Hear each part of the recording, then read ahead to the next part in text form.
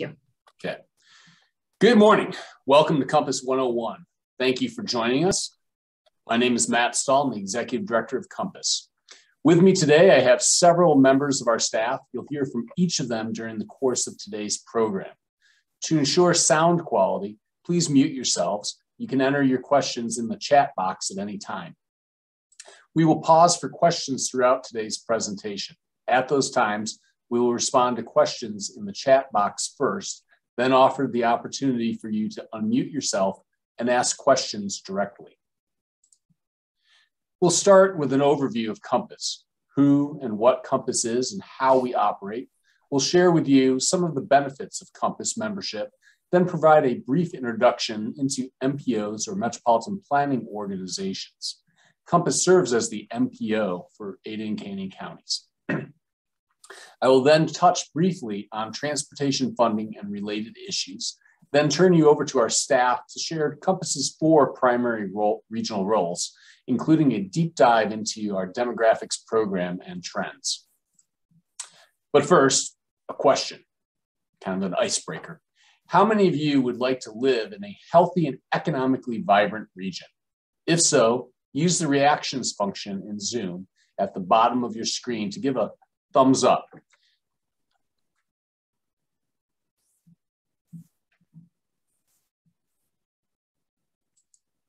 Well, it's looking like most of us are on the same page. Some of you aren't wanting to play, but thanks. Compass's vision is to be the forum for regional collaboration in Southwest Idaho that helps maintain a healthy and economically vibrant region, offering choices in how and where they live, work, play, and travel. To do that, our mission is to conduct regional planning, facilitate coordination and cooperation, serve as a source of information and expertise on issues affecting Southwest Idaho, and assist member agencies in accessing funding to accomplish local and regional goals.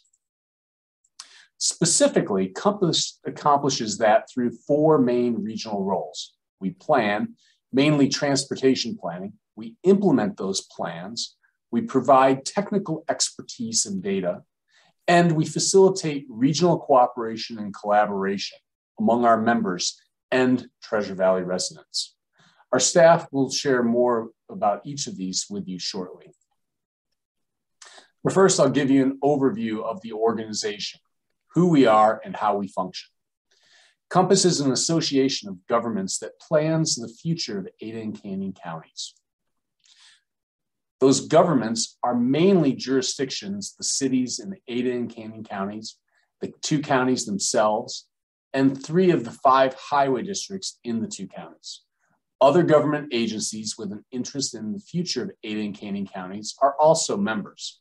Boise State University, Capital City Development Corporation, the Idaho Department of Environmental Quality, the Idaho Transportation Department, and Valley Regional Transit. The Governor's Office, the Greater Boise Auditorium District, and jointly Central and Southwest District Health are ex officio members. They have a seat at the table, but not a vote. If you take nothing else away from today, remember this: Compass is its members. While our staff conducts the day-to-day work and represents Compass, we are implementing and representing the direction of our members. That then raises the question how we are formed. Compass is formed under a joint powers agreement. This is a type of agreement authorized under Idaho Code that allows government agencies to share powers or responsibilities to perform functions that are in the best interest of all the agencies in the agreement. Compass's joint powers agreement allows Compass to conduct and coordinate planning services, activities, and functions related to planning and regulatory responsibilities in 9 different areas. The 9 areas listed in the joint powers agreement are shown on this and the next slide, with our current primary responsibilities in bold. Those areas are air and water quality, economic development, emergency management, land use, mapping, and geographic information systems, population and employment, public services, facilities and utilities, recreation, parks and open space, transportation, where most of our work is focused, and such other purposes and authority as are consistent with the conduct of planning services for members, essentially other duties as assigned. Through our joint powers agreement, we provide that sweet spot where land use agencies such as cities and counties, the state transportation agency, the Idaho Transportation Department, and local transportation agencies such as highway districts and Valley Regional Transit come together to work for the good of the region. Our board of directors represents the member agencies that have come together through our joint powers agreement. It is comprised primarily of local elected officials, mayors, city council members, and county and highway district commissioners. Everyone who lives in the two counties has multiple people representing them on the board. It is those board members who are Compass. They provide the policy direction for the future of Ada and Canyon counties.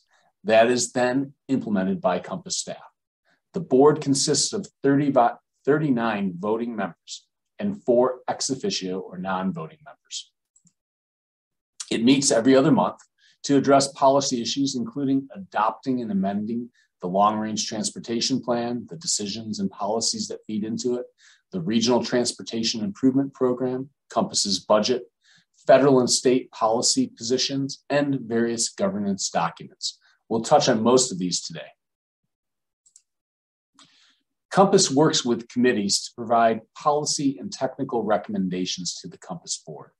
The policy committees, the executive and finance committees, are subsets of the board itself. The technical committee, the Regional Transportation Advisory Committee, is made of member agency staff. Its composition mirrors that of the board. Our work groups provide issue-specific input and recommendations. Work groups operate under yearly charters and come and go as needs change. Unlike the board and the Regional Transportation Advisory Committee, membership on work groups is not limited to member agencies. Work groups are comprised of whatever type of expertise is needed to address a topic. Some of the topics addressed by our work groups include environmental issues, active and public transportation, freight, public participation, and more. Our staff of 23 employees is responsible for implementing the board's direction. We have 2 directors, myself and Director of Operations, Meg Larson. As a planning organization, most of our staff are planners divided into 3 teams: planning, resource development, and technical services. You'll learn more about each of these teams through the team leads in a few minutes. We also have 1 full-time and 1 part-time communications staff, as well as 2 financial staff, 1 executive assistant, and 3 staff who work exclusively for the Ada County Air Quality Board. I'll pause briefly here to mention the Air Quality Board. Compass provides staffing and administrative support for the Air Quality Board. However, that board is a completely separate governing body with its own joint powers agreement, board of directors, and budget. While there is some overlap in board members, the boards are completely separate. Neither board has purview over the other.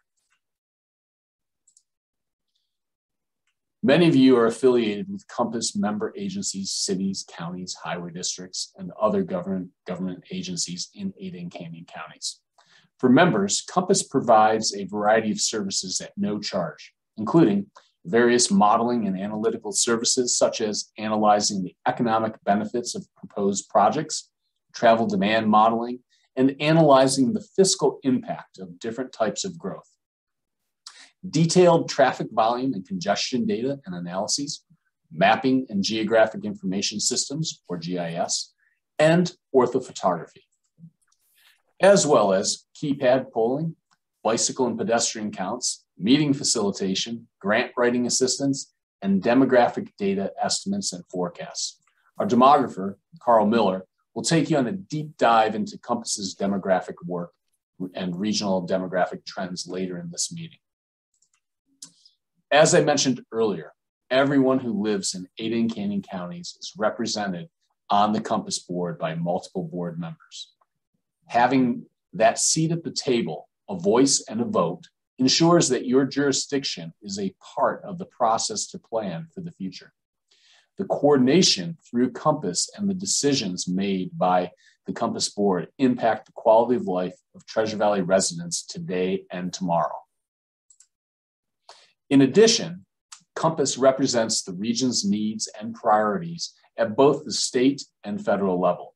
The board establishes legislative position statements annually and actively engages with the Idaho State Legislature and Idaho's congressional delegation to ensure regional needs are heard. Those legislative positions are on the Compass website and are one of several items that you will receive direct links to in a follow-up email after this workshop. We are also a member of several national organizations, the National Association of Regional Councils with the unfortunate acronym of NARC, the Coalition for America's Gateways and Trade Corridors,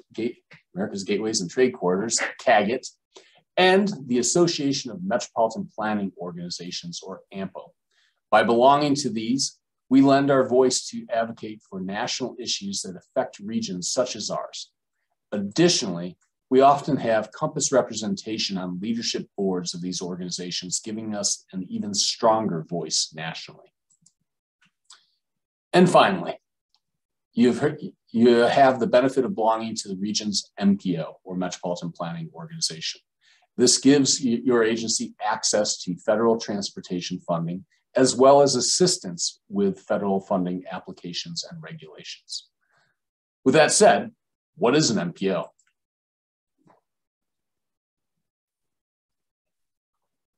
An MPO, or Metropolitan Planning Organization, is a regional organization that is responsible for transportation planning and distributing federal transportation funds in urbanized areas with populations over 50,000. While the work conducted by MPOs is vitally important to ensuring cohesive planning for growth, it is also required for a region of over 50,000 to receive federal transportation funding. There are over 400 MPOs in the United States, and each is unique. There's not one prescribed way for them to be formed or exist. However, there are some basic requirements. An MPO must be established for an urbanized area with a population of at least 50,000, as recorded by the decennial census. So every 10 years, new MPOs are formed as new areas cross that threshold. The agencies that are members of the MPO must represent at least 75% of the area's population, and the largest city must be a member. MPOs are developed through an agreement by local units of government and designated by the governor. While I call these requirements, that isn't entirely true. An urbanized area could choose to not form an MPO, but that would mean that the area had to forego federal transportation funding, which would be detrimental to that region. As I mentioned, there are over 400 MPOs in the US.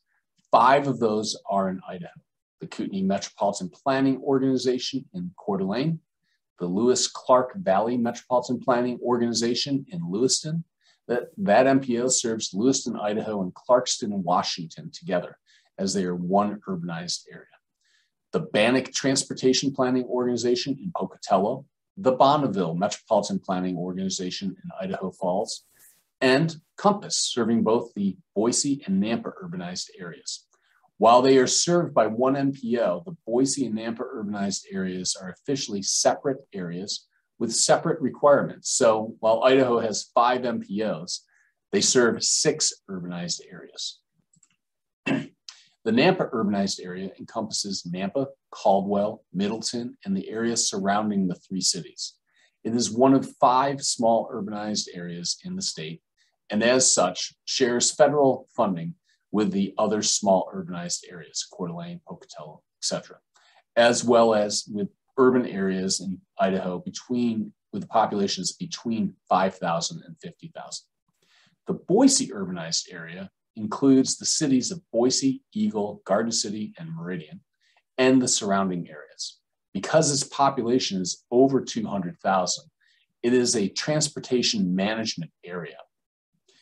which means it receives its own dedicated federal funding, but it also must comply with additional requirements. Compass's planning area encompasses all of Ada and Canyon counties, including both urbanized areas as well as portions of the counties outside of the urbanized areas. Before we move on, I want to touch on a few things that will be changing related to these areas. While some data from the 2020 census have been released, we are still waiting on the final data and methodologies that will be used to update how urban and rural areas are classified. That said, it is anticipated that the 2020 census will show that the Twin Falls area will meet the urbanized area criteria and need to establish an MPO. However, that's not official yet. In addition, the new infrastructure law, the Infrastructure Investment and Jobs Act, or also known as the Bipartisan Infrastructure Law, or bill, changes how population-based funding will be allocated, which will impact the amount of federal funding the region receives and how funding is divided among different areas. None of these changes have taken effect yet, and we are still waiting to learn exactly what the impacts will be. I anticipate we'll learn a lot over the next several months, and we'll share that with our members as we learn more. I'll also discuss more about the bill as it relates to federal funding in a few minutes, and Carl Miller will provide a brief recap of the 2020 census. One of an MPO's primary responsibilities is to develop a long-range transportation plan for its planning area. Lisa Itkonen from our staff will discuss that with you in just a moment. But first, I wanted to highlight one of the most important issues we are dealing with, a significant funding shortfall. Through the long-range planning process, we have identified a $291 million per year transportation funding shortfall for the two-county area. This includes public transportation, roadways, maintenance for both public transportation and roadways, safety projects, bicycle and pedestrian projects, and more. Without sufficient funding, the region falls further behind each year. Funding has simply not kept pace with growth and inflation.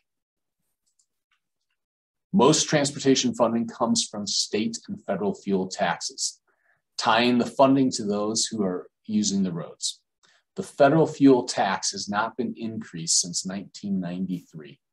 Imagine if you were trying to pay your mortgage, rent, or even buy groceries based on a 1993 salary. It would be nearly impossible. The state fuel tax was increased in 2015, but before that, it had not been increased since 1996. Fuel taxes are a flat rate per gallon, flat rates per gallon, not percentages. So they don't reflect changes in the economy or gas prices, which means their buying power has decreased significantly compared to the cost of construction. In addition, because they are based on the amount of fuel purchased, they're generating less and less funding compared to the number of miles driven, because cars are getting better and better gas mileage, or not purchasing fuel at all in the case of electric vehicles. While these advances are good for the environment and our dependence on fossil fuels, the method of funding transportation has not adapted. We are using an outdated paradigm based on the amount of fuel purchased to fund improvements and maintenance. So what do? Both the state and federal governments have found ways to shore up eroding transportation funding, but none provide a long-term user-based solution. At the federal level, since 2008, Congress has transferred $272 billion of general fund money into the Highway Trust Fund to pay for transportation. While this has kept the Federal Highway Trust Fund from going broke or insolvent, it is not a sustainable long-term solution. At the state level, Idaho has used bonding to fund some large infrastructure projects, and also recently began using sales tax revenue to help fund transportation. In 2017, 1% of the sales tax was initially directed towards transportation. In 2021, this was increased to 4.5% with the first $80 million per year to be used for bonding for large projects on state highways. Anything over $80 million is to be distributed to local transportation agencies. This additional funding is providing a much needed shot in the arm for large projects, but on its own does not provide the solution. We are still left with a backlog of maintenance needs, and the sales tax-based funding is not guaranteed to always be dedicated to transportation as the fuel tax is. Governor Little is recommending an additional $200 million in ongoing funding to address maintenance needs, and another $200 million in one-time funding to help address deficient bridges. I hope the legislature will follow the governor's lead in dedicating funding to support a safe and efficient transportation system. In addition to the governor's proposal, many options exist that could solve or at least help alleviate the statewide and regional transportation funding shortfalls. One option is to simply change the fuel tax from a per gallon tax to a percent tax, as sales tax is calculated. Another is to index fuel taxes to inflation. These both would help fuel taxes automatically keep pace with economic changes without requiring legislative bodies to periodically approve new or increased taxes. However, both of those changes would help keep up with inflation, they do not account for decreasing revenue due to more fuel-efficient vehicles. Additionally, in the long term, fuel taxes are being pushed to fewer and fewer individuals as the number of electric vehicles continues to rise. A vehicle mile traveled tax would address all those issues. It levels the playing field by charging people based on how far they drive instead of by how much fuel they buy. Everyone pays the same amount per mile instead of skewing the burden of fuel taxes towards those who drive less fuel efficient vehicles. With a vehicle mile traveled tax, I often hear the concern over being tracked by Big Brother. Keep in mind that there are different ways of tracking mileage, including old school, where mileage is simply taken from the odometer with no record of where those miles were driven. That could be an option for those who want to maintain their privacy. While more sophisticated means of measuring mileage can involve tracking where you're going. If you own a smartphone, keep in mind that that information is already being tracked through your phone. Another tool that could help is a local option sales tax. With this type of tax, residents vote on whether or not to tax themselves for specific projects. It is typically used on a project-by-project basis, so it wouldn't be the solution for the entire funding shortfall, but it could be one part of a multi-pronged effort. In addition, a local option has the benefit of being local, just as the name says. Idaho is a diverse state. We know that the needs in the Panhandle aren't identical to those in the Treasure Valley. With a local option tax, different areas could focus on their own highest priority issues or choose not to use it at all. By definition, local option is not a one-size-fits-all approach. However, in Idaho, other than small resort communities, jurisdictions don't have the authority to pursue this option. We would like the legislature to grant that, so at least it's on the table. Changing gears slightly, as I mentioned, a few minutes ago, Congress passed the Infrastructure Investment and Jobs Act, also known as BILL, Bipartisan Infrastructure Law, in November. The bill includes over $1.2 trillion in spending across all types of infrastructure, from wastewater to broadband to, of course, transportation. In fact, transportation alone will receive over $567 billion nationally over 5 years. We're still digesting the contents of the new law, and waiting for official guidance and funding tables from the U.S. Department of Transportation. But I'll share a few things we do know. First, we will see an increase in transportation funding in existing programs. It is estimated there will be a roughly 33% increase in current funding programs flowing to the states. That will include a significant increase in transportation alternative funds, which are funds for bicycle and pedestrian and other non-roadway transportation projects. Second, there are two new formula funding programs, a carbon reduction program to reduce transportation emissions, and the PROTECT program, promoting resilience operations for transformative, efficient, and cost-saving transportation to increase resilience. Third, there are multiple new competitive grant programs. And finally, in addition to funding, there are a host of policy changes, such as an increased focus on the nexus between transportation and housing affordability. As we get more guidance, we will continue to share what we learn about the local and regional impacts of the bill with our members.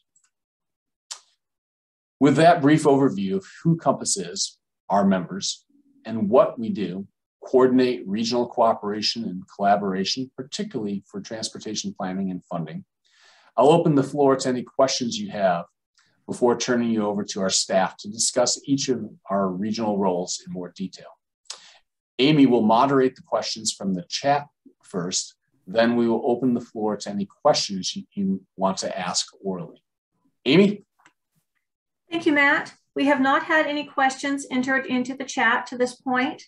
I will open the floor if anyone would like to unmute themselves to ask a question orally. I am watching the screen to see if I can see any microphones unmuting. That said, if I do miss you, definitely speak up. But Matt, I am not seeing anyone coming off of mute at this point.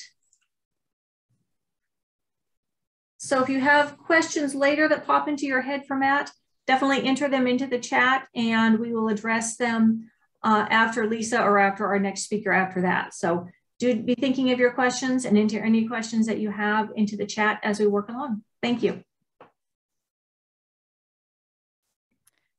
Thank you, Amy.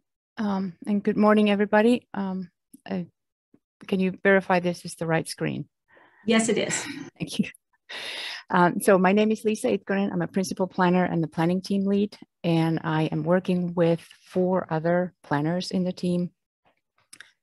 And as Matt talked about those 4 regional roles that we have, I will talk more about the planning that we do. And as Matt mentioned, the key planning product of a Metropolitan Planning Organization is that regional long-range transportation plan. And it is a plan that looks out at least 20 years into the future. And it plans for a multimodal transportation system that meets the needs of the forecasted growth.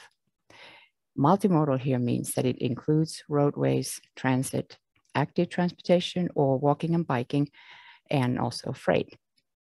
And we also then do a financial forecast for this plan so that we know what we can reasonably expect to be able to pay by that horizon year, because we can only show those projects as funded in the plan that actually have money to pay for them. So, and of course, then in addition to all of that, the public and agency involvement and feedback throughout the planning process are really important. And I'll touch a little bit more on the surveys that we've done for the plan update that we're working on now. And then at the end of this process, we also conduct an air quality conformity demonstration for projects in Northern Ada County, because that is still an air quality maintenance area. And we need to ensure that the planned roadway projects won't cause the air quality to get worse. And we update the plan every 4 years. The current plan is called Community Motion 2040 2.0. And it is a completely online plan. So you can get to that from the Compass website and learn a whole lot more about it. This is a very pared down summary of the plan. So it plans for a forecasted 2040 population of just over 1 million people in Ada and Canyon counties, and it addresses the components of the complete transportation system. We forecasted available funding, and the plan describes how that money is allocated. This plan focuses federal funding on maintenance. And as Matt mentioned, we have a funding shortfall to meet the identified and prioritized needs.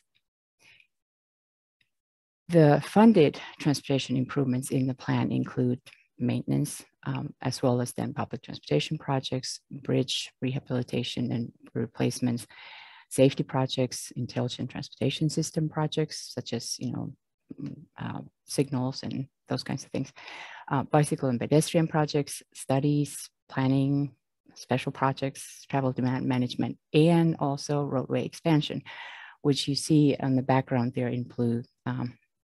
That's the map of those.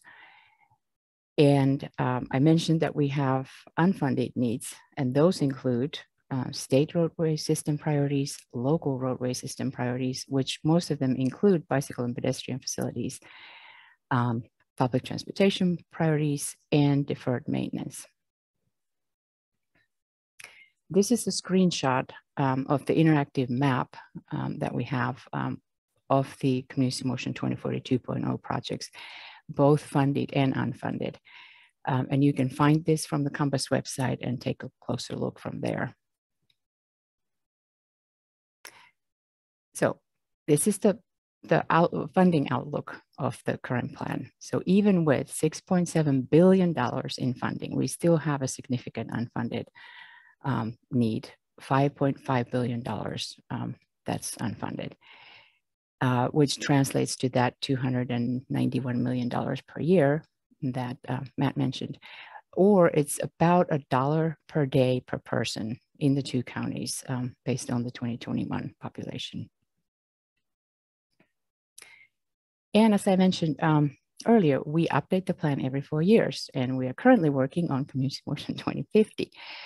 We have a 3-step process for developing this plan, and we are here now. At the beginning of the plan update, we established that demographic forecast for that horizon year, and we then developed the vision for what that growth should look like. To develop the Community Motion 2050 vision, we started with the population forecast of nearly 1.1 million people by 2050. Well, it's 1,075,000 to be exact. And Carl Miller will talk a little bit more about the forecast in his presentation. To inform the vision for that growth, we conducted a lot can change in 30 years public survey in the fall of 2019.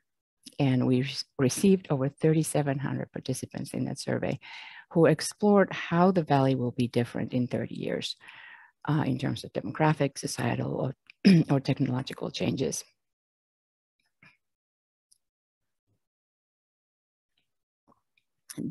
And keep in mind, this was pre-COVID. So what we learned was that residents wanted a house on a larger lot, alternative work arrangements.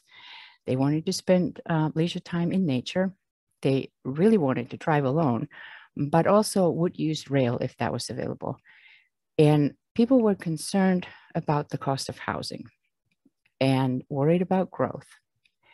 And so we took what we learned from that first survey and we turned those responses into 4 distinct growth and transportation scenarios that you see there on the right. Let it be, Ticket to Ride, Penny Lane, and Come Together. We asked about those 4 scenarios, values, and also implementation strategies in the second survey that we conducted the summer of 2020. That was called Where Do We Grow From Here? And we had over 3,100 participants in that one. In the survey results, the 2 best liked scenarios, when we translated the 1 to 5 scoring to a Likert scale, were Ticket to Ride and Come Together. So Ticket to Ride was the scenario that had the rail. That was the only one of the 4 that featured a rail service. And also then it would provide a mix of housing, including apartments near transit, and of course the single family homes. The rail stops would be located near new urban activity centers, helping preserve farmland. And we would most certainly need new local funding to pay for that increased transit.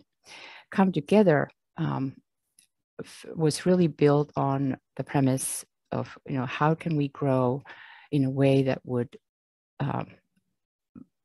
put least amount of impact or, financial impact on local governments. So this one would really direct the growth to where we already have infrastructure. So we would, so this would really be easy on the community budgets, and it would preserve farmland. Transportation funding would be used to improve transit, and this one would feature a bus system that would serve most of the valley. And it just so happens when you look at those percentages that they all ended up being kind of exactly the same for the two best liked and the two least liked scenarios. In that second survey, we also asked about those values. We asked people to rank these 8 to their top 5.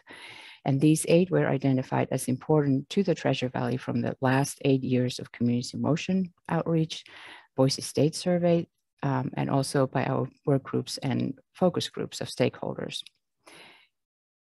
In working with our Regional Transportation Advisory Committee and the Compass Board of Directors, we've translated these values into goals. And the overall goal statement is that through providing transportation options and an effective transportation system, Communities in Motion 2050 will support growth management, affordability, economic vitality, outdoor lifestyle, environmental health, and choices in where people live. The 4 goal areas are safety, convenience, quality of life, and economic vitality. And there are 18 objectives that define these goals and tie them back to the survey results, previous goal areas, and federal requirements. So what we heard was this desire for a more robust public transportation system. And that was consistent in the first 2 surveys. In the first survey, almost half of the respondents said that they were very likely to ride high capacity transit or rail if it was available. And in the second survey, the 2 scenarios with the most robust public transportation system scored the highest. So the Ticket to Ride and Come Together. But we still didn't know really, we didn't have the public feedback on what that transit system should look like. And since Community in Motion is about the growth and transportation system that meets the future needs, and we heard very loud, clearly that there was support and people wanted more and better transit, we conducted this 3rd survey, all aboard, specifically about transit needs and preferences. But first, I mentioned high capacity transit. So what is that? Broadly, it refers to transit that carries more people and is faster than a standard bus. So it has service improvements such as increased frequency, separation from other traffic, in addition to passenger amenities such as nicer bus stops, probably off-board fare payment system, things that would make it more reliable and faster, both boarding, alighting, and then on the way. And it could include light rail, commuter rail, or bus rapid transit, which is essentially a bus that functions like a train. Compass has been looking at high capacity transit for the region for many, many years. And the region has been planning for high capacity transit on State Street north of the Boise River for many years. And we've been studying high capacity transit options for south of the river. So in that 3rd survey, we had over 11,000 responses. And we used the survey results and the previous studies to identify a locally favored option or the best fit for alignment and mode from the options that we've been studying based on the analysis of the survey results. And in June of 2021, Compass Board of Directors approved regional rail on the Boise cutoff as the locally favored high capacity transit option south of the river. And it means that it could use commuter rail technology and the current track, but would function more like a light rail with more stops and more frequent service. So once we had the high capacity transit lines, that we could then finalize the vision. And the Community Motion 2050 vision, or the preferred growth and transportation scenario, allocates the growth to the year 2050 by mapping and forecasting, mapping the forecasted locations of new population, households, employment, activity centers, and more across the two counties. And essentially, it shows what the region could look like by 2050 based on the population forecast and public input from the 3 surveys, and also what's in the current local plans. This was reviewed by local land use agencies to ensure that we are aligned in our efforts to develop this growth and transportation vision. So to summarize what I've talked about and what we've completed to date is we have that forecast of 1,075,000 people in the 2 counties by 2050. We've established goals to the new plan. We've identified the high capacity transit options south of the river. We have the growth and transportation vision for 2050, and we also have a complete network policy to guide us in identifying transportation needs, which is coming up. We are working currently on identifying those needed transportation improvements and priorities. We will then finalize the financial forecast and develop a funding plan. Also, we'll have implementation strategies for the plan, and then we will have a draft plan for public comment later on this fall. And so that we can get that ready for, we can get the plan ready for adoption by the end of the year.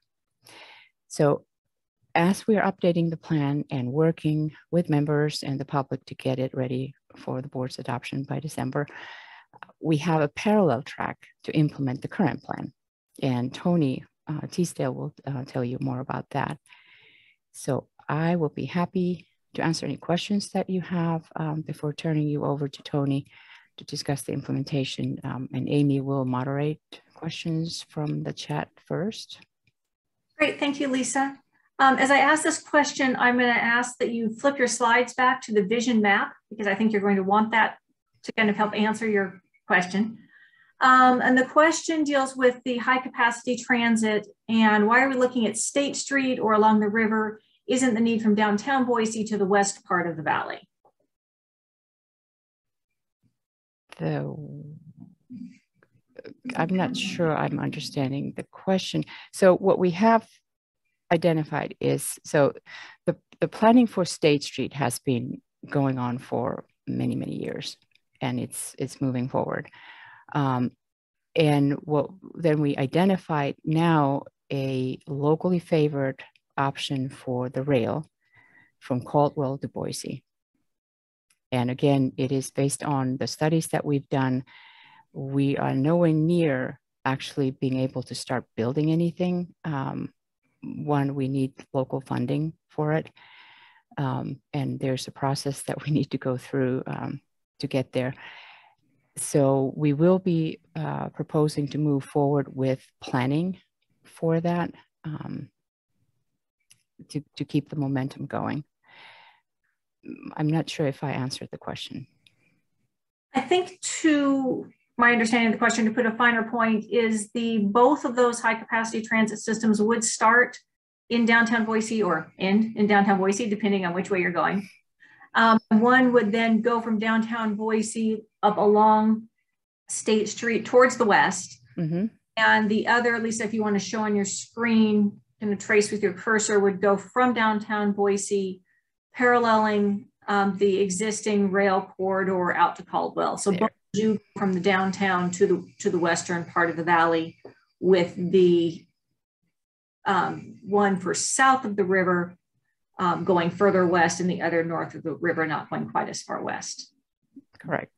Okay, I got a comment in the chat that yes, that was the question. Okay, and one thing to keep in mind is that for this kind of high capacity service to actually work, it needs a very robust bus system to support it. Because obviously people still need to go somewhere from, in most cases, need to go somewhere from that station. So you need that sort of a feeder system back and forth. So that is part of the planning that that is part of that system that as we are planning now for 2050. Yeah, that is the only question in the chat. Again, I will offer the opportunity if you would like to unmute yourself and ask any questions to Lisa directly. I'll watch to see if I see any microphones being unmuted. So this is Teresa Jorgensen. I'm a council member with Garden City. You mentioned that local funding will be needed. Is that city funds or county funds? What type of funding will be needed? That is getting to what Matt was talking about, the local option taxing authority. So some kind of local dedicated funding source for that. I don't know if Matt, you want to elaborate.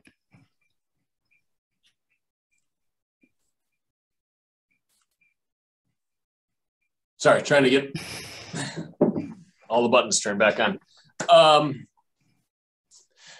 Yes, council member. So Idaho is one of 2 states that doesn't have a dedicated funding mechanism for public transportation. And why that's important is that the federal government, especially after you hit the size that we're at, expects you as a region to be able to operate and maintain the public transportation system with local dollars and not be dependent upon the federal dollars. Federal dollars are typically expected to be used for capital expenses or building the system.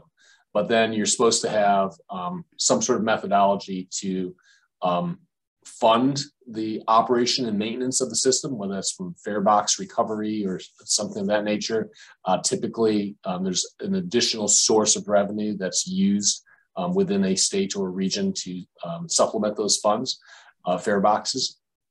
And then also, you have to match the federal funds for the capital expenditures. And for a transit system, that match ranges anywhere from 20% to 50% of that federal grant. And that's a rather significant amount of money when we're talking about a high capacity fixed rails type system. So I said we're one of 2 states. When I started many years ago in this position, we used to be one of 4 states that did not have a dedicated funding mechanism. Those 4 states were Idaho, Mississippi, Hawaii, and Alaska. Over the past 20 some odd years, Alaska and Hawaii have gotten a dedicated funding mechanism for public transportation. Thus, they've built their high capacity systems in their areas. Idaho is still at the bottom of the list with Mississippi in this situation. We're hopeful that we have some mechanism that we can be able to match the federal funds. Some areas use property tax, given, I'm sure as you're aware, the dialogue that's going on at the legislature and locally. I don't think there's that much appetite to increase property taxes to fund public transportation. And that's where we see the most likely tool that's available that's been used in other states is a local option taxing authority. But to get that, we have to get authorizing language from the legislature. To date, they have not been willing to grant that.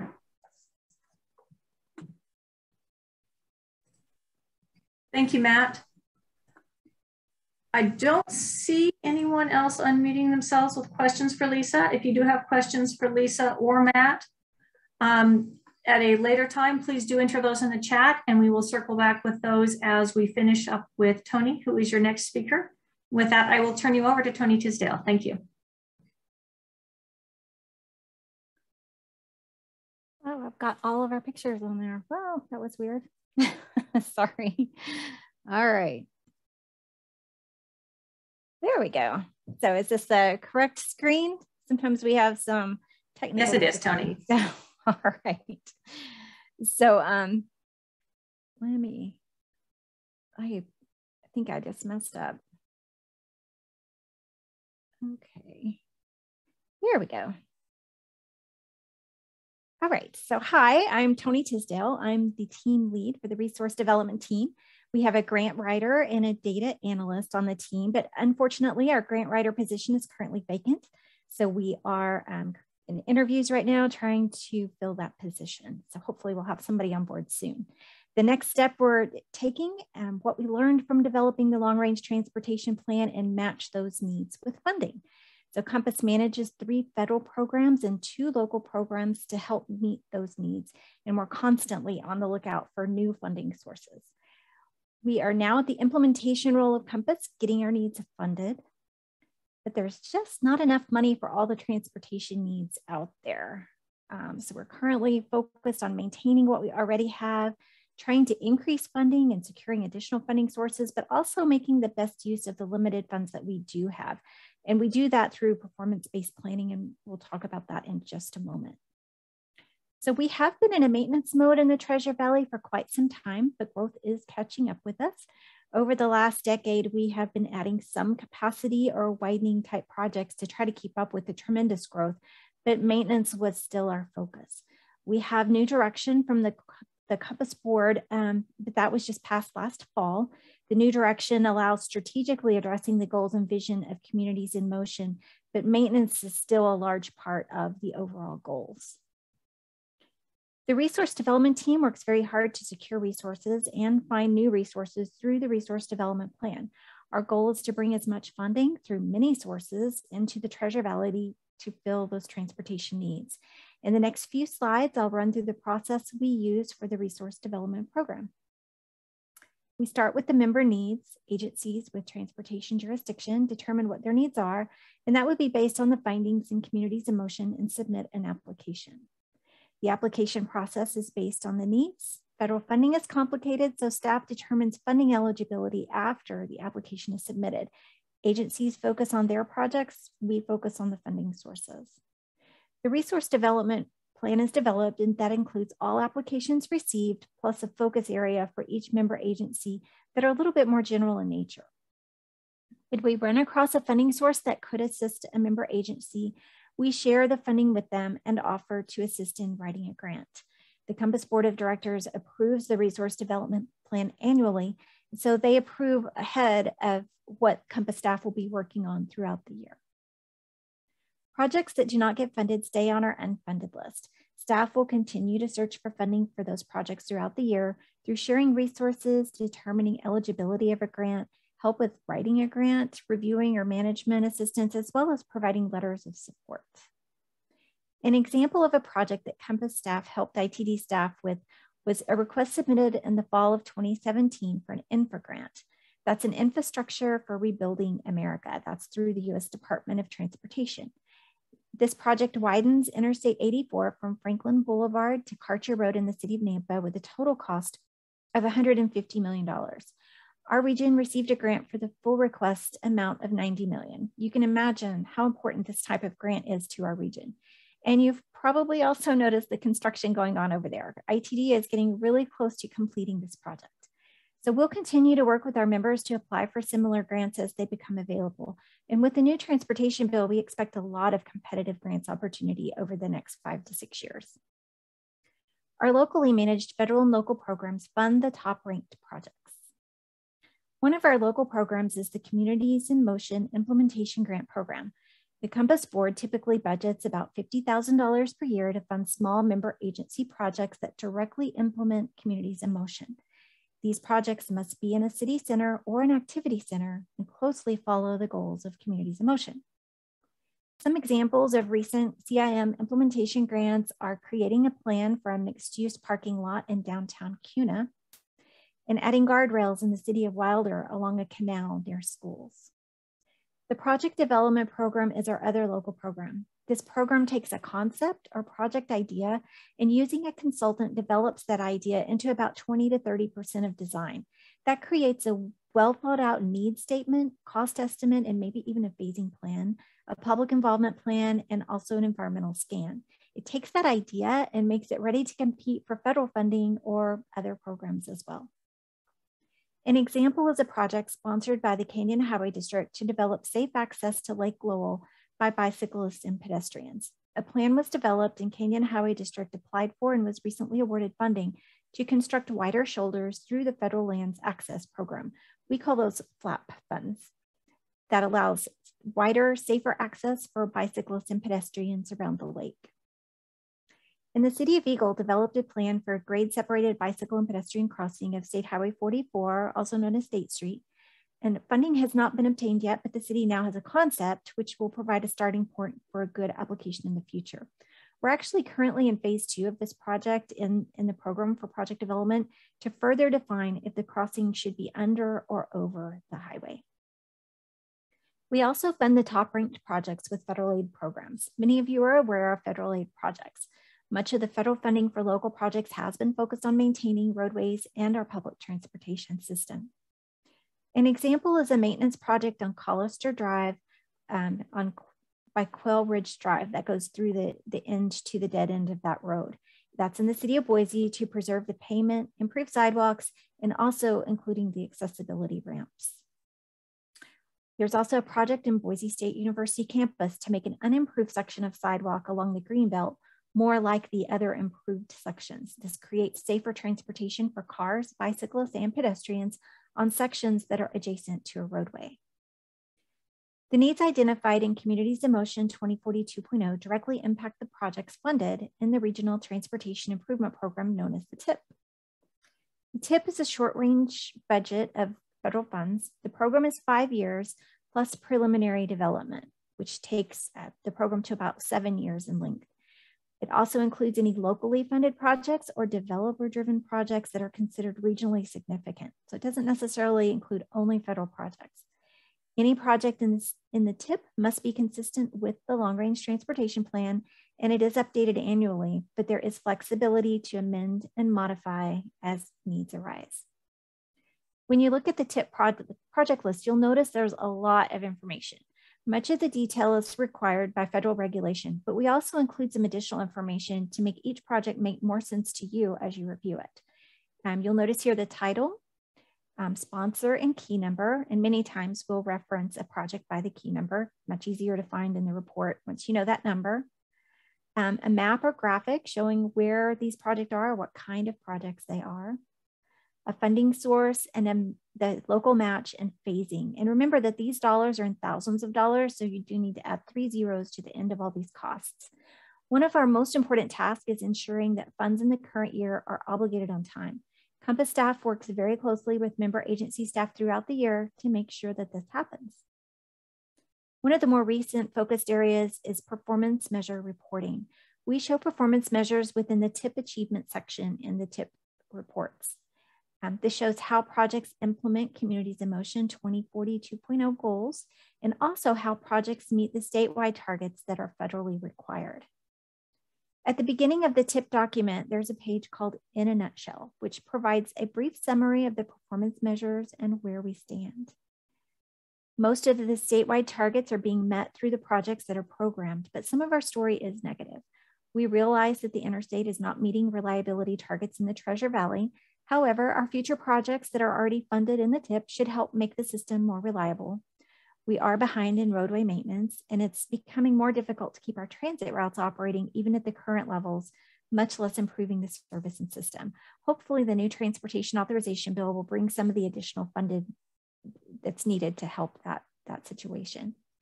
We will continue to build the overall story of our system, and that makes it able to help the public understand the complete story, but also to help our leaders make better informed decisions. I'll open the floor to any questions or comments you have before turning the presentation over to Mary Ann to discuss the technical side of Compass. Amy will moderate the questions from the chat first. Thank you, Tony. We don't have any more questions that have been posted in the chat, but I will offer the opportunity if anyone would like to unmute themselves to ask any questions of Tony or of Lisa or Matt directly at this point. If you have any questions for Tony on funding.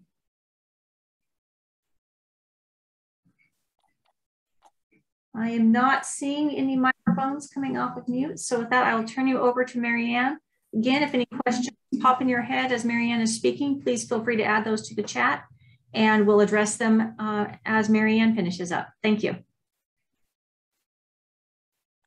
Good morning, everybody.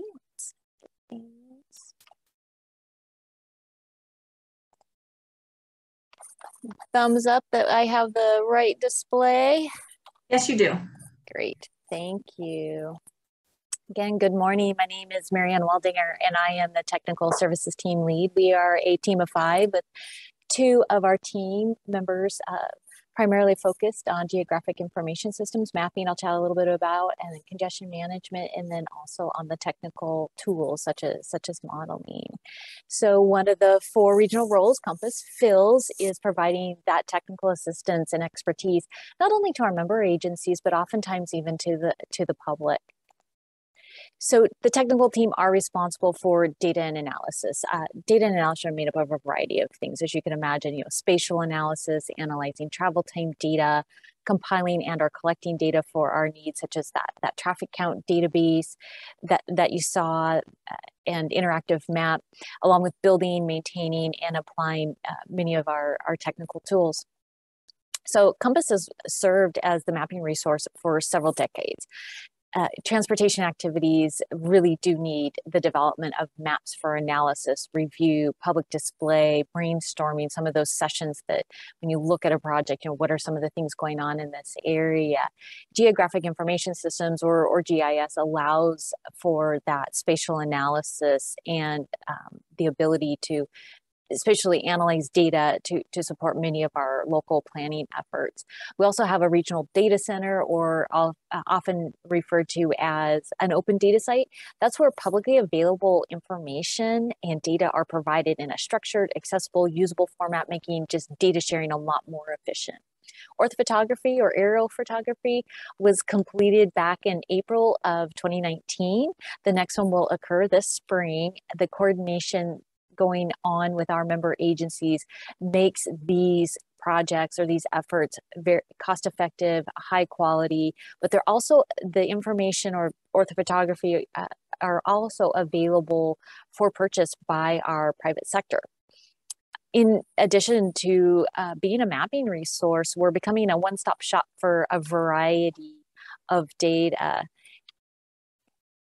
So as mentioned, we use a variety of data and becoming really a clearinghouse. Some of the examples of data that we can make more readily available is the census data, as Matt even mentioned, just, that's something that just occurred in 2020, and we use it for a lot of different things, so we can make that more readily available to folks that are interested. Plus the region-wide traffic count data. The traffic counts are actually taken and provided by our member agencies, but we stitch it all together and have an interactive map so people can go out and look at what some of the potential volumes are. One of our projects was looking at what happened in 2019 during the height of COVID, and then just how things have changed over years. So it's pretty fascinating to see what's going on out on our system. We also collect data for our own needs. We have bike and pedestrian counters. We have permanent ones. We have 16 locations throughout the 2-county area. Recently, we completed a household travel survey where over 4,000 Treasure Valley residents were invited and participated in it. If you actually received a postcard and participated, I do want to thank you for your time and effort on that. The survey and the data that we collect during these surveys provide what's necessary to build and maintain our technical tools, as well as support a variety of our planning efforts and conduct additional analysis. As Matt mentioned, we became a TMA, and with that, we have some additional responsibilities. And so we work on the congestion management process. I'll talk a little bit about the data behind it and a little bit more about what that is. So when we became that transportation management area, this congestion management process was that additional responsibility or added task. Annually, we produce a report of travel time on our system. We have an interactive online map right now. It uses travel time data that are provided for primary roads: I-84, Eagle Road, US 2026, Jinnah Boulevard, State Highway 44, and a variety of other ones. Well, it appears that the coverage is limited, the data are much more comprehensive because it's 24/7. And this really helps us identify reoccurring and non-reoccurring congestion. Some of you may have been stuck on the freeway a little bit yesterday. I was one of those people with a minor accident on the interstate. But these data, because they are 24/7 and they're a lot more comprehensive, it's easier and more effective to actually answer the question of how are we doing? How is our system doing? We can do that on an annual basis. We can say what's happened, what was going on in our system before a project, during a project, or after a project. Tony mentioned one of the performance metrics showing that I-84 is not reliable, but we have a couple projects that are one's complete and one's still underway. We'll be able to use this data to say, how are we doing? Have we gotten better? So these data supports those federal performance measures in the Transportation Improvement Program, but also in the long range plan. So congestion management isn't just about concrete and asphalt. There are a lot of other strategies that can be considered and should be considered. So there's everything from those that are most noticeable, the construction projects, the asphalt and the concrete, but ones that are just as important, but maybe not as obvious, like a recent park and ride study that was completed, or signal timing, things of that nature that we don't really see, but we definitely know that it benefits our system. The congestion management process lays out strategies for mitigating congestion, and also helps us, again, just really tell that story in a much more comprehensive way. As mentioned, data are used to build our technical tools. I'll briefly talk about 3 of them. So the regional travel demand model, it really helps us kind of tell the story of if this happens, if we grow to over 1 million people, if we invest in this, if we invest in that. That's one of the best uses for the travel demand model. So we use the travel demand model to support the long range transportation plan that Lisa talked about, and also the transportation improvement program that Tony talked about. We support our transportation agencies, our highway districts, Idaho Transportation Department, Valley Regional Transit. We also evaluate and analyze how the impacts of proposed developments to help inform transportation impact studies as they go forward and are developed for our member agencies to consider. So outputs from the model are also necessary for air quality conformity that only applies to Northern County, and it is an integral part of the Transportation Improvement Program and the Long Range Transportation Plan. So what conformity does is it compares the transportation-related motor vehicle emissions to air pollutant budgets. The air pollutant budgets are established in our state implementation plans. The purpose is to demonstrate that our investments will not cause the area to exceed those pollutant budgets. Another tool, benefit costs, Matt also mentioned about this. So these benefit cost analyses are required oftentimes as part of federal grants, but we use them for local purposes as well. And they provide a data-assisted decision. For example, Idaho Transportation Department has a safety and capacity program, and this is basically statewide competition for dollars. So Compass will perform the benefit cost analysis for projects on the state system that are in our 2-county region, and provide that information as the list of projects go forward to the ITD management and further up for those decisions. So as mentioned, our team is responsible for data and analysis. It has a lot of different shapes and sizes, and we work very closely with our communication staff to share our data with the public in a way that is easily understood. And I'll stand for any questions before I turn it over to Amy. Great, thank you, Marianne. One question I got in the chat asked about the TMA, the Transportation Management Area. Matt had mentioned that earlier, and you alluded to it as well. Could you explain again what that is and what the ramifications of that are? So the Transportation Management Area, the designations occur when an area hits 200,000 population or higher. And so with that, there are some additional responsibility for those areas in part of the planning process. Great, thank you. That was the only question I received in the chat. I am looking to see if anyone has unmuted themselves. If you do have a question you would like to ask Marianne directly, now is the time. I'm looking, I do not see any microphones unmuted. As with before, if you have any additional questions that you think of, definitely add those to the chat and we can direct those to Marianne after our next speaker, which is me. So I've been talking to you today, and so far up until now, I've been kind of a disembodied voice, but now I get a chance to visit with you. First, I will ask one of my colleagues to verify that you are seeing my correct screen. Yes, you guys. Thank you. So I am Amy Left. I am the communication coordinator at Compass and the communication team lead. And I'm going to share with you today Compass's fourth and final role, and that is the role of regional facilitator. As Matt mentioned earlier, Compass is the forum for regional collaboration in Southwest Idaho. We are where the cities, the counties, the highway districts, the Idaho Transportation Department, Valley Regional Transit, and others come together to make decisions in the best interest of the region and its residents. We also ensure collaboration and cooperation with the residents themselves through our communication program.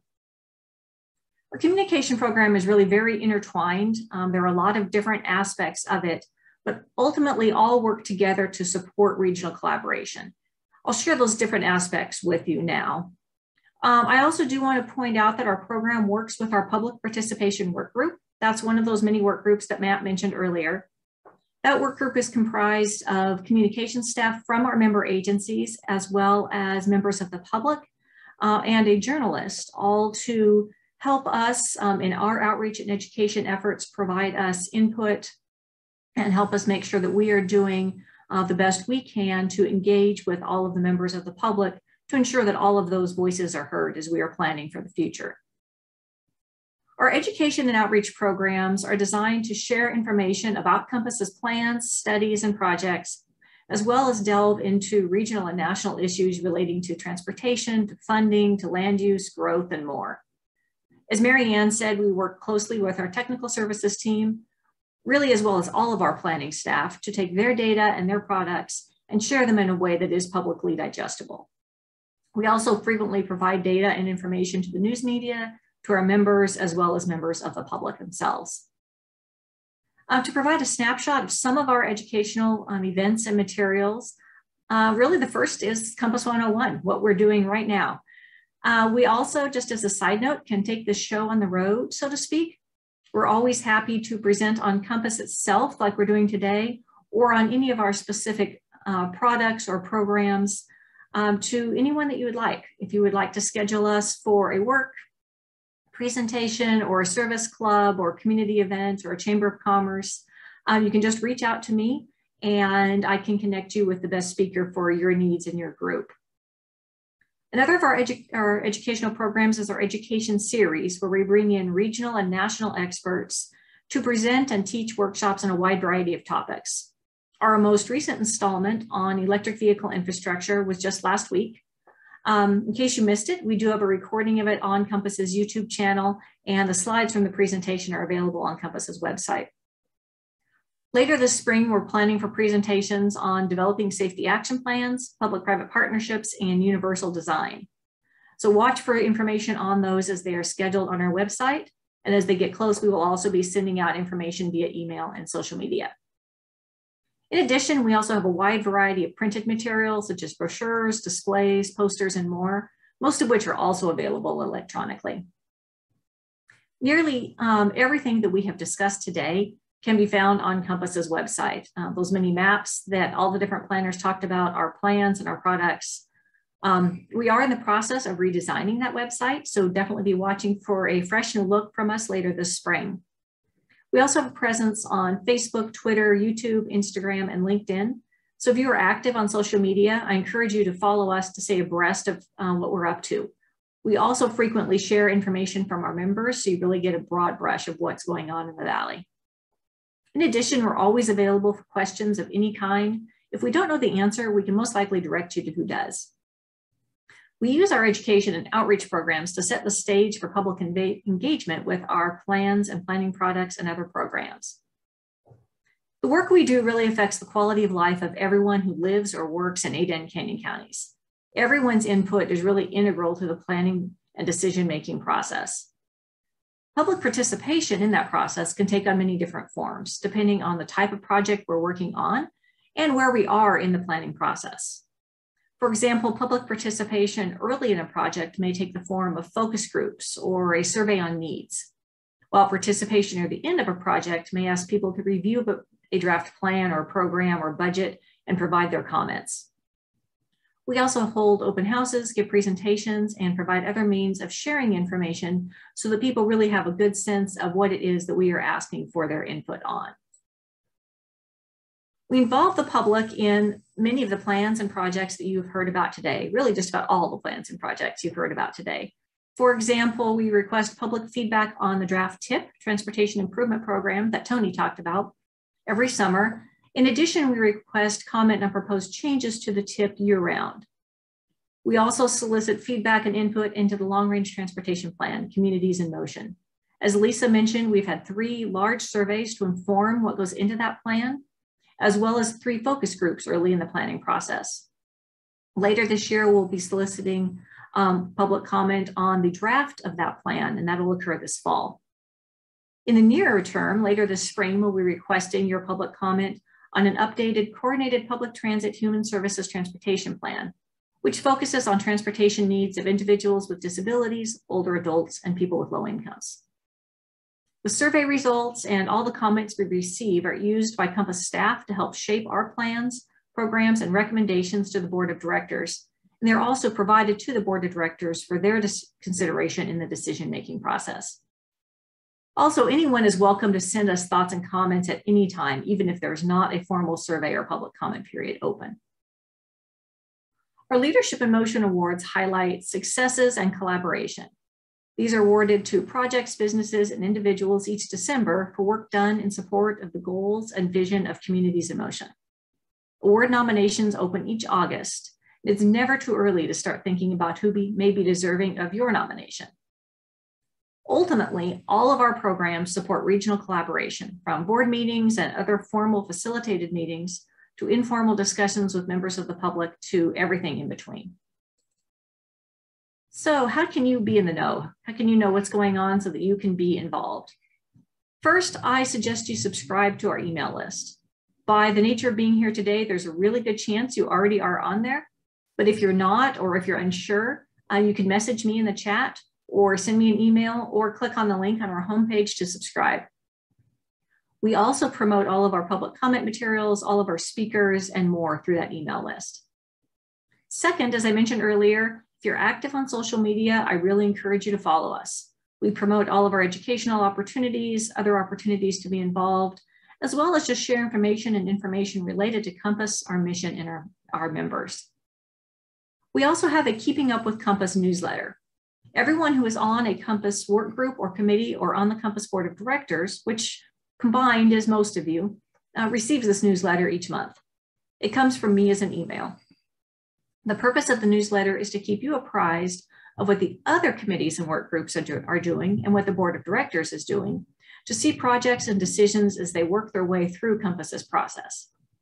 If you are not on a work group or committee but would like to receive the newsletter, let me know and I will add you to the list. The newsletter is also available on the Compass website, so you can access it at any time.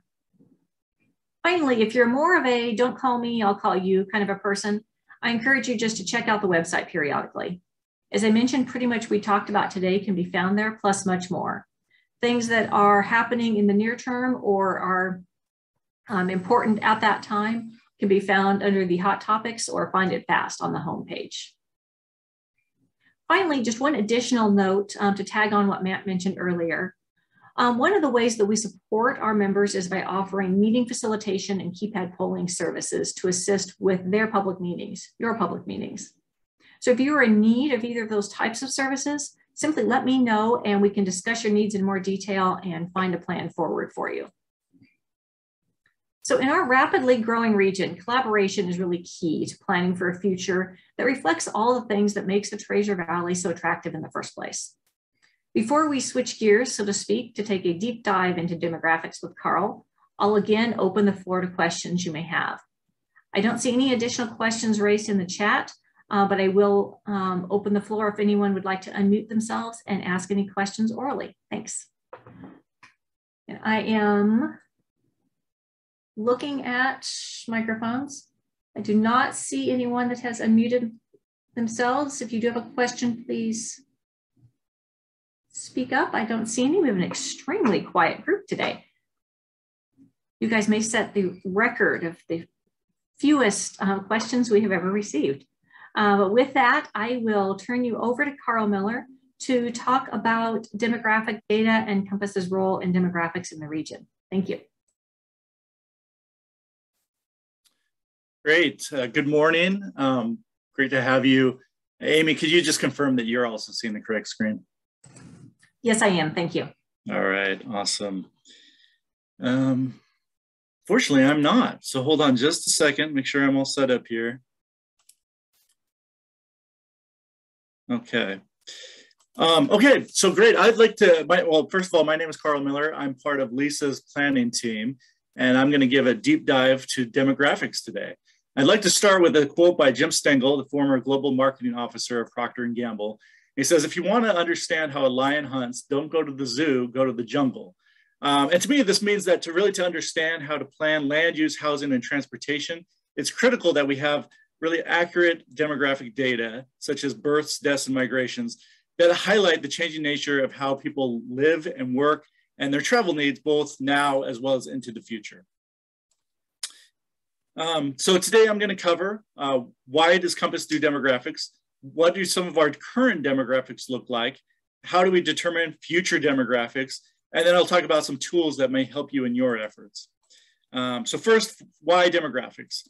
Well, demographics are really the first and key step to almost any planning effort. To understand a population, well, to serve a population, you need to understand that population. So let's say you live in a city of about 100,000 people. That can mean really different things. The villages Florida and Orem, Utah are about that size, but the median age in the villages is 70 years old, while Orem, Utah, it's about 26 years old. So obviously schools, businesses, and the transportation needs of the people will vary greatly based on these demographic differences. So let's talk about how we gather our current demographic data. And first distinguish between what we call our estimates and our forecast. Our current demographics have to do with the existing information about where we are at today. This is our population, our housing, our jobs, and we update this information typically on an annual basis. And we use this for a variety of different things, but we use these for Compass member dues, grants, economic development, and share these with the private sector so they can also plan for future needs. And our future demographics or forecasts are where we'll be in the future. Again, population, housing, and jobs, but we typically update these on a 4-year cycle to coincide with our long-range transportation plan. But we also reconcile these on an annual basis to make sure that they're as accurate and up-to-date as possible. And our forecasts really serve as the foundation for our transportation analysis that we do with Marianne's travel demand model, as well as a lot of different analysis, both that we do at Compass as well as our member agencies. So the most exciting current demographic news is that the census data has finally come out and we have results from that. That's a once every decade opportunity to get complete data from every person in the region rather than just surveyed data. And prior to the census, Compass worked with many different stakeholder groups to work on both the technical side as well as the outreach aspects of the 2020 census preparation. This picture was a bus billboard that Compass used for some of the outreach campaign. So let's address the big question, was the 2020 census accurate? Well, there's 4 main concerns to the accuracy of the census. First, it was the first digital census where the primary and the census's preferred method of collecting household information was through the internet. And this obviously caused problems with both technical issues, cybersecurity risks, as well as disinformation campaigns that made it difficult for people to participate. Secondly, there was at one time a citizenship question, which was considered for the 2020 census. Ultimately, that question was not used, but the consideration of it made many groups unwilling or uncomfortable with participating in the census. Third, we always have some hard to count populations. And this census, we had even lower than expected levels of participation from the public in the final months, with the new reality that people just don't want to open up their doors to a stranger during the middle of a pandemic. And then obviously we had COVID and other issues that led to challenges and difficulties getting a full count. Because of COVID, many university students returned home, so making it harder for them to be counted in the place where they go to school. And oftentimes there was a misunderstanding about where they should be counted and tallied. And then not only COVID, but we also had wildfires, coastal hurricanes, and a lot of these things upended the Census Bureau's work. And just as the time that the door knockers were coming out to survey the remaining people that had not participated. So I think we're all can say that we're happy to be glad to be done with the last 2 years and on to other things. So ultimately, was the census accurate? Well, I think it's a difficult question because this is really our only chance once in a decade to count every person.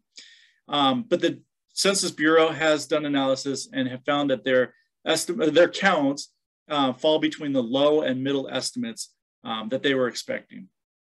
So it is plausible that these numbers are correct. And then the Census Bureau will be doing a final report this spring, which will measure the accuracy of the census and then be sharing that with us. So we're looking forward to that information. So with that caveat, what did we actually learn from the 2020 census? So let me cover four main things. First, apportionment. Second, growth. Third, our urban-rural shift. And fourth, diversity. So the Census Bureau is done so that we can use the counts to reapportion seats in the U.S. House of Representatives to make sure that as close to possible, one person gets one vote. So 6 states gained a seat. That would be Colorado, Florida, Montana, North Carolina, and Oregon. Texas actually got 2 seats. Idaho just missed a 3rd seat by about 27,000 people. But I think we're in strong position for another seat in 2030. But it could be worse. New York lost 1 seat after falling short by just 89 people. And they were one of 7 states that lost a seat, including California, Illinois, Michigan, Ohio, Pennsylvania, and West Virginia. But not only nationally, but also at the local scale, redistricting matters because state and local officials will use these results to draw congressional, state, and local district boundaries. Second, the amount of urban change. Metropolitan areas grew by about 9% over the last decade, compared to about a 1% decrease for rural areas. And so Compass is watching that, as well as how is COVID regulations and working from home changes, how will that shift the balance over the next decade? But over the last 10 years, the Treasure Valley was the fastest growing metropolitan area for those metropolitan areas under 1 million people. And as this chart shows, Idaho is making rapid gains in the amount of urban population, and now 70% of the state is in an urban area. 83% of the new population is in just one of these 6 counties. That includes Ada and Canyon, where we're at, Kootenai County, where Coeur d'Alene is, Bonneville, Idaho Falls, Madison County, where Rexburg is, and Twin Falls that Matt talked about previously. And over half of all statewide growth came from the Treasure Valley alone. Finally, both the Treasure Valley and the state of Idaho and the nation had a larger increase of non-white population than white population.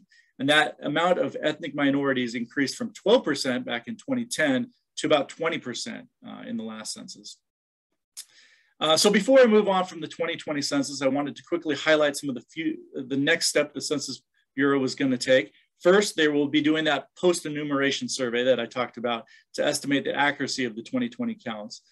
And then, as Matt talked about, we will get the official urbanized area boundaries this summer, which may affect which areas necessitate having MPOs to get that federal funding.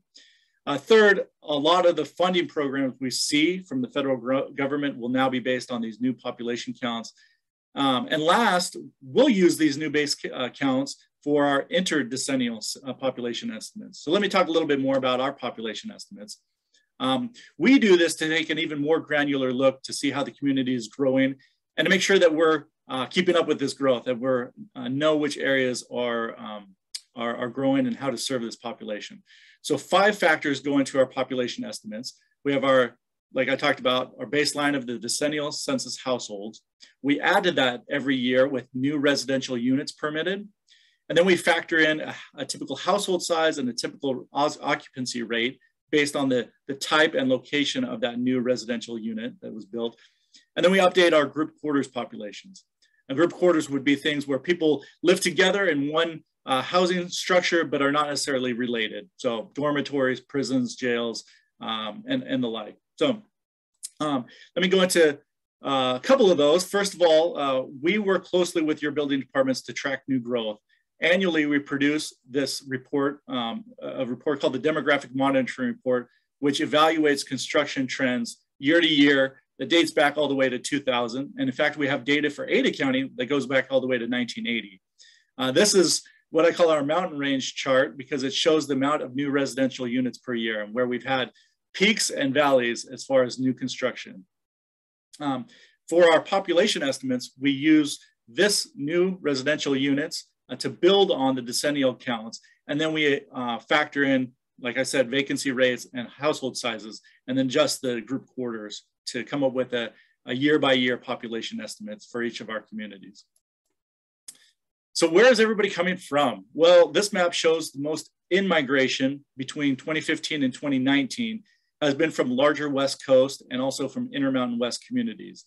The light blue dots represent metro migration, in-migration from other states, and then the dark blue dots show migration from other Idaho metropolitan areas. And you can see in our top 10, we have migration from Pocatello at 5th, Twin Falls at 6th, and Idaho Falls at 7th. And then finally, we work with the Department of Labor to receive employment data. And this helps us with where our business is located at, number of employees for each business, and the type of business that help feed into our travel demand model.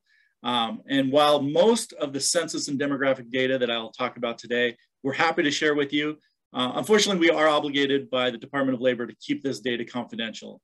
The map that you see in front of you shows the location of the employment and population centers for the Treasure Valley and how that's shifted to the west over the last few years.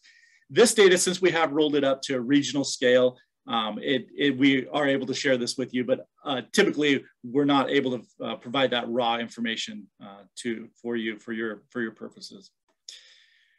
So having an understanding of our current demographics is critical to serving our existing population, but knowing our future demands also help us anticipate what are those needs into the future. So first of all, I just want to let you know that we do not have a magic 8 ball that tells us the future, but we do have something better. We have a dog. Well, not that dog. We have a demographic advisory work group, a dog comprised of local planners, developers, and others that have their hand on the pulse of the market. And they provide us various roles, including reviewing those population and employment estimates, providing guidance to our forecast that we create. They provided a lot of the technical preparation for the Census 2020 and other tasks as they come out throughout the year. As far as forecasting, we have 3 main phases to our demographic forecast. First, developing that regional control total. Second, allocating that new growth to the different communities. And then third, updating, or what we call reconciling that growth to make sure it's as up-to-date and accurate as possible. So let me break down each of those 3 steps for you. First, developing that regional forecast to really answer the question, how many people will live and work in the Treasure Valley in the future? So there's a lot of different ways to come up with that demographic forecast. Each has inherent advantages and disadvantages. And our demographic advisory work group, our DOG, looked at over a dozen methods and selected these 5 to consider in our forecast.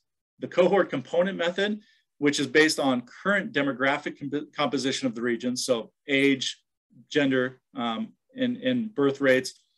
Our econometric method, which then looks at the employment composition of the region.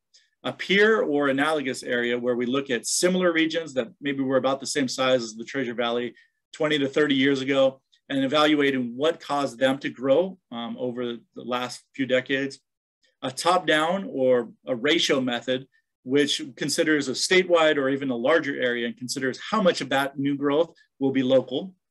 And then trends, looking at the past to anticipate the future.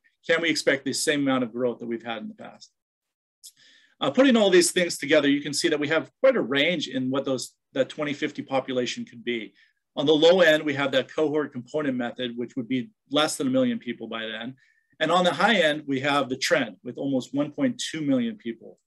The Demographic Advisory Work Group recommended looking at these and averaging out these 5 methods to come up with a population forecast of 1,075,000 people by 2050. So I know you're asking yourself, is any of this accurate? Well, anybody that's had a job interview 5 years ago and got that dreaded question about where do you see yourself in 5 years? Well, nobody would have guessed what we saw in 2020. So let me just say that, first of all, making predictions about the future is really difficult. Despite that, our population forecast back that we made in 2004 predicted a population of 730,000 people by 2020. The actual census count, 726,072. That is only a 0.5% difference. And since 2004, we've ranged from about 2 to 7% net difference between the actual totals, depending just on the horizon year and which forecast we were making. So if you're looking at the 2 bar charts and you can't even tell the difference in size, that should tell you just how close that forecast was. As Lisa mentioned, our Communities in Motion 2050 plan has been developed with heavy public and stakeholder participation. And what we learned from those public surveys really influenced that growth allocation, that second step. Well, we started with the explore phase, getting feedback from the public about demographic, technological, and societal changes that would impact the future growth of the valley. In the second phase, we did our Where Do We Grow From Here survey, and we learned that people wanted an efficient land use pattern where growth was well managed. And then in our third survey, we got feedback from that locally favored high capacity transit option to parallel I-84 in that successful all aboard survey. So all of these surveys generated a huge amount of public comments, and all told, we had over 18,000 participants between the 3 surveys. This was used heavily to develop that the forecast for our demographic allocation for our growth. And the result of this, we're calling the Communities in Motion 2050 Vision Map. The vision establishes that demographic data and that we use and feeds into our travel demand analysis and really all other transportation analysis. And while this map is not a prescriptive map telling you exactly how growth has to occur, the benefits of following the vision include preserving farmland, reducing infrastructure costs, and providing better access to a variety of transportation options. So then the third step that we take is to keep a constant eye on that forecast and align that with how new development is being created in the valley. On an annual basis, we compare our new subdivisions and proposals, and we adjust that forecast as necessary. So for example, a few years ago, we knew that there would be some employment and we forecasted that growth in the Nampa Gateway area. However, we didn't expect it to be so quick and robust as when Amazon announced a new warehouse for the area. So we updated our forecast to account for this new development and really make sure that our forecasts are accurate and up to date as possible. So let me conclude with a little bit more about the various demographic tools that Compass has and is willing to share with our member agencies. First, demographic data on our development checklist, and then our newest tool, the fiscal impact tool. So as we discussed, we have a lot of great demographic data at our fingertips, especially right after the decennial census. This ranges from the migration data that we showed you earlier that seems to get a lot of attention nowadays, the building permit data that we put into our demographic development monitoring report, and that has a lot of history there, and then other data that we either collect or we produce. We also provide local performance data to support your local planning efforts. Our development checklist helps bridge the gap between the regional goals that we've all set and those local decisions that you need to make. Providing useful information about how proposed developments can move the needle towards our performance. It really helps us to work together towards a unified vision for growth. And then finally, our fiscal impact tool can help with a lot of planning analysis, including helping to determine what's the cost of growth. What are the new services that will be required when new subdivisions or development proposals are made? What are the revenues expected from that growth? Do the revenues exceed the costs? How does location impact that cost and revenue balance? And basically answer the question, is growth paying for itself? This could be a useful tool for either evaluating specific development proposals that come your way, or even taking a larger look at the impact of a comprehensive plan, land use plan, or sub-area plan. So I don't think I have the time to tell you about all the demographic tools that we have. However, let me just say, if you have any demographics questions, please call us first. So let me take a moment as the concluding speaker to emphasize that Compass is an association of local governments. We facilitate regional cooperation. We serve as a regional technical resource. We assist member agencies in securing resources to meet those local needs and regional needs. And we identify regional needs through our long-range planning efforts with our long-range transportation plan that you'll see later this year called Communities Motion 2050. So with that, Amy, do you have any questions for me or for any of our speakers before we wrap up? Thank you, Carl. Before I dive into questions, just a reminder to everyone, you will receive a follow-up email from me after this presentation with an evaluation of today's presentation, or excuse me, an evaluation form of today's presentation. We really hope you will complete that and return it to us. It does help us improve.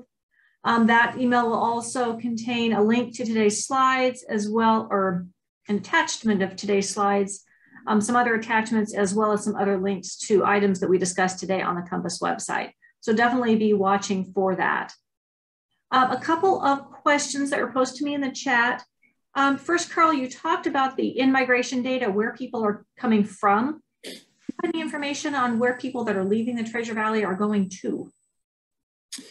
Yeah, good question. We often don't talk about that part of it as much.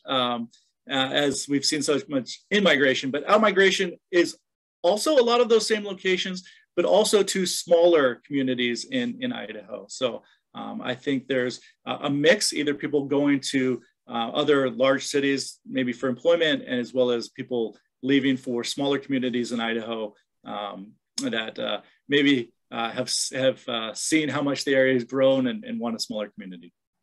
Great, thank you. And then one other question that was posed to me in the chat. You talked about, at the very end, the fiscal impact. And Marianne talked about the cost benefit. Are those the same thing? No, they're really different. I'll let Marianne talk about the cost benefit, but the fiscal impact really looks at the public sector costs of and revenues of new growth. So as maybe a subdivision comes in, depending on the location and the type of housing and land use mix, that tool will look at what is the expected revenues from property taxes and impact fees, as well as the costs of providing schools, roads, emergency services, and help to evaluate, is that a positive or negative fiscal impact return.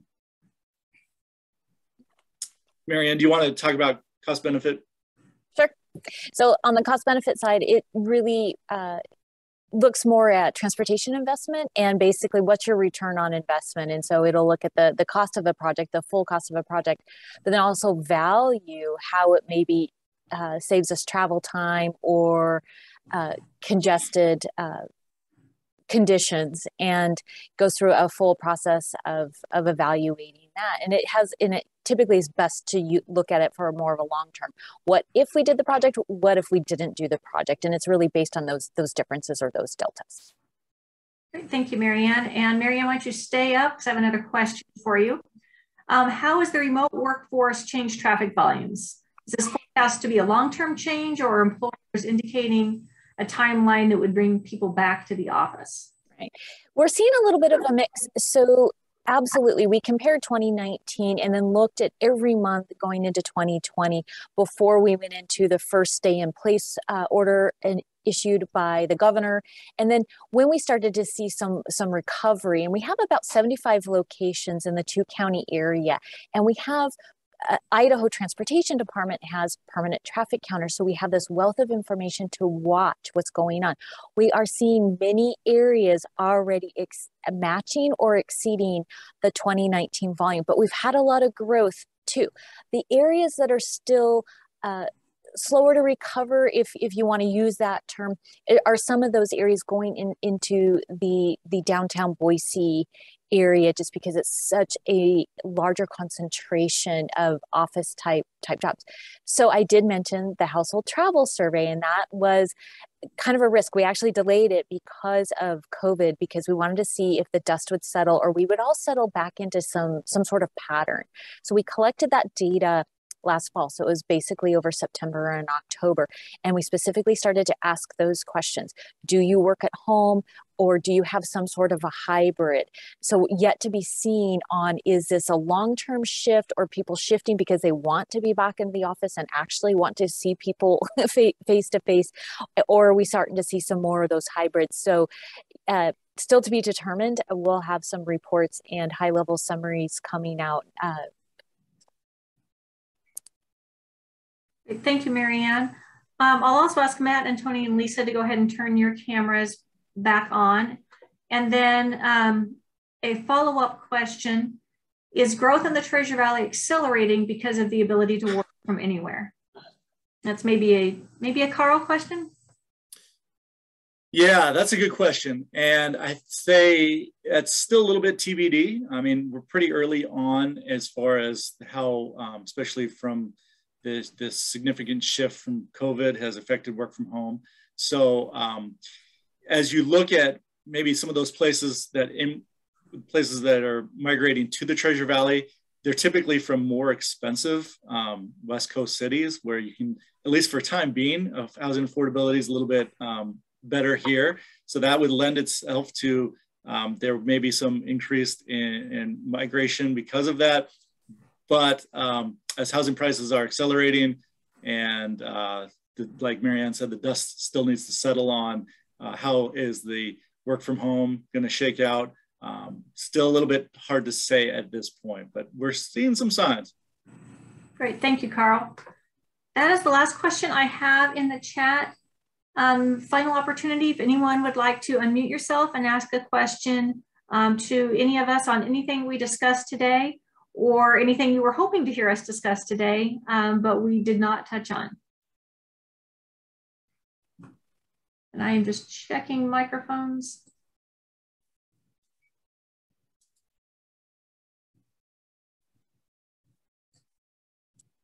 I don't see anyone that has unmuted themselves additionally.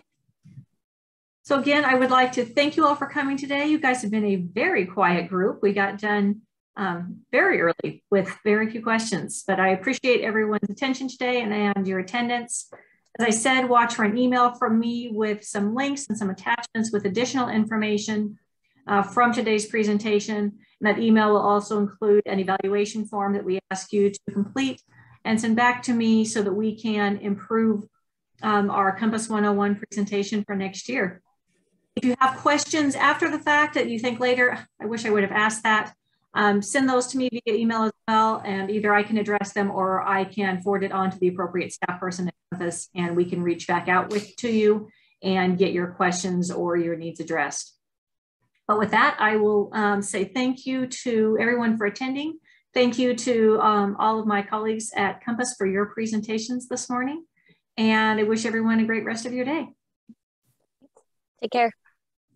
Bye, everybody. Thanks.